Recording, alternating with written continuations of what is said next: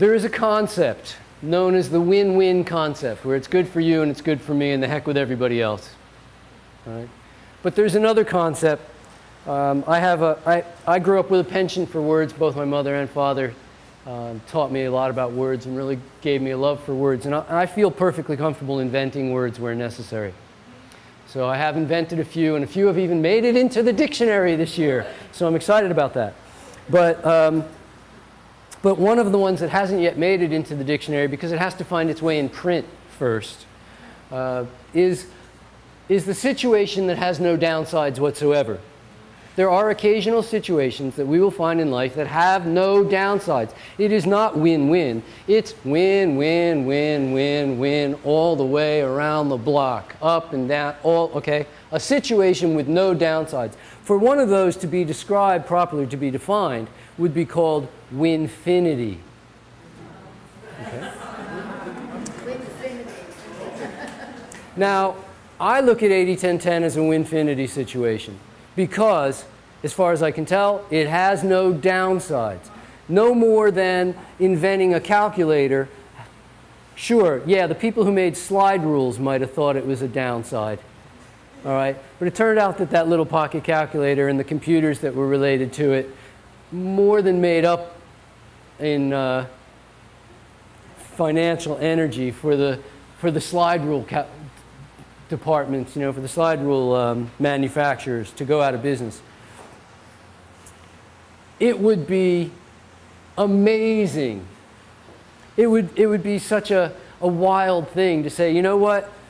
The 80-10-10 diet, it's really good for the animals. It's really good for the environment. It's good for the economy. Farmers make more money selling fruits and vegetables than they do selling corn. It's good for desertification. We're actually creating health on planet Earth. It stops global warming if we would just start planting trees instead of fields of grain. It's good for human health. It's good for human performance. It's good for our clarity of mind. It's an animal rights issue. We create homes for creatures by planting trees.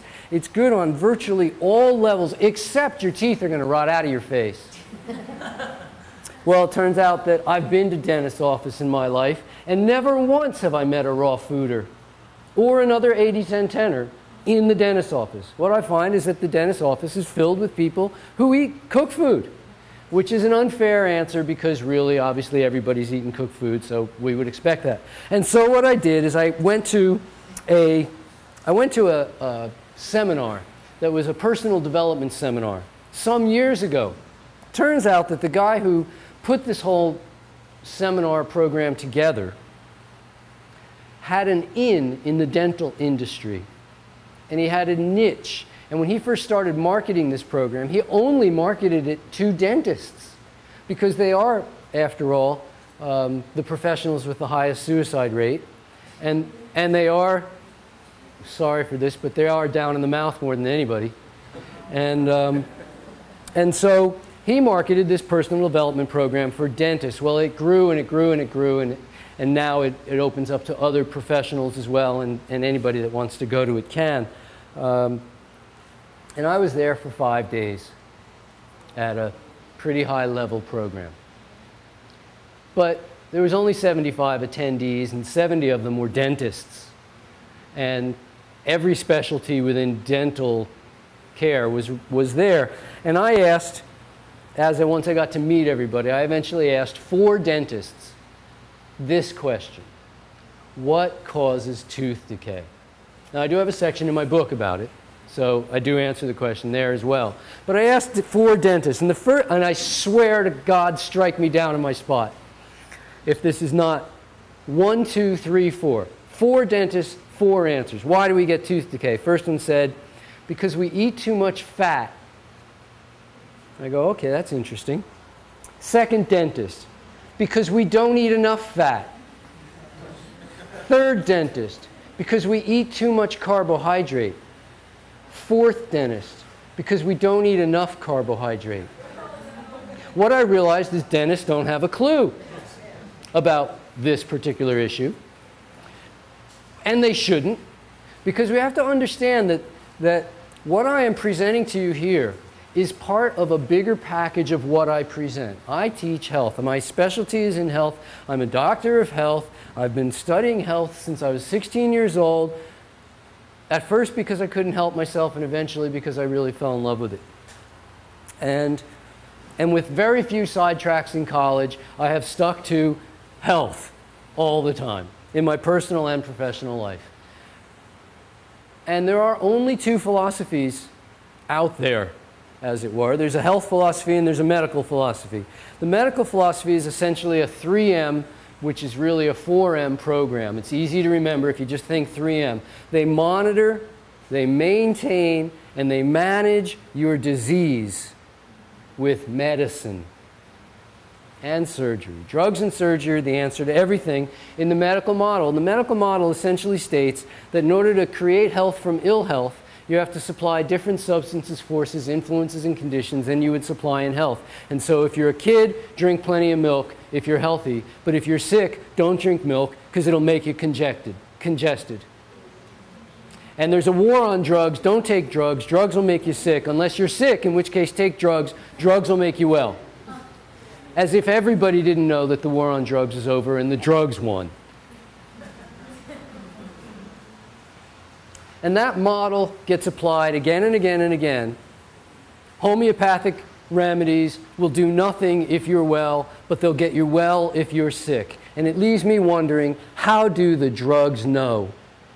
How does the milk know if you're sick or well? That it should keep you well if you're well and make you congested if you're sick. Come on, I mean, I'm not telling people what to think, but I'd like them to think. The other model, the health model, says substances, forces, influences, and conditions required for health when you're healthy are identical to those required for health when you're not healthy, modified to meet the needs of the individual at any given time. There's times you need more exercise, there's times you need more rest, there's times you need more food, there's times you need more sleep. But these are essential items. And that the substances, forces, influences, and conditions required to build health are the same at all times, just the quantities vary to meet the needs of the individual at any given time, as opposed to completely different if you're sick or if you're well. Get surgery if you're sick, don't get surgery if you're well. I mean, it goes on and on. So, with that in mind, we then look and go, as you mentioned, you're starting from a compromised dental position. To expect health to happen is wishful. It's optimistic. But whether or not it really will, because really what you're looking at is a cycle of decay that has been, it's a domino cycle of decay that the first domino got ticked in when you were 3 or 2.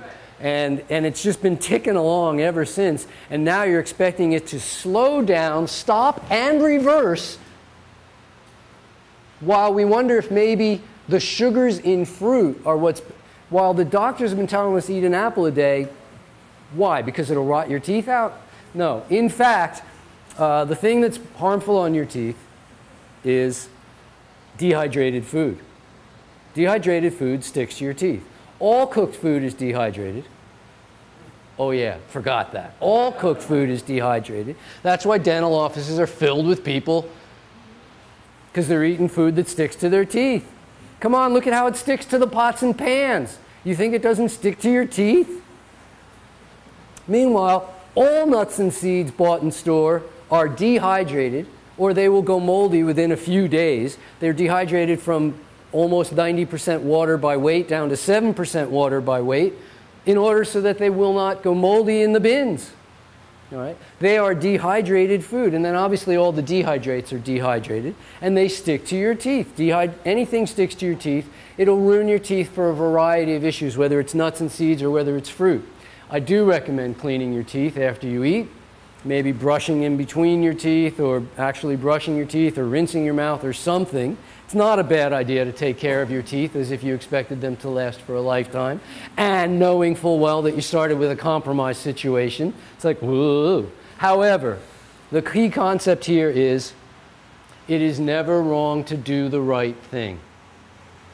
Healthful living has no contraindications.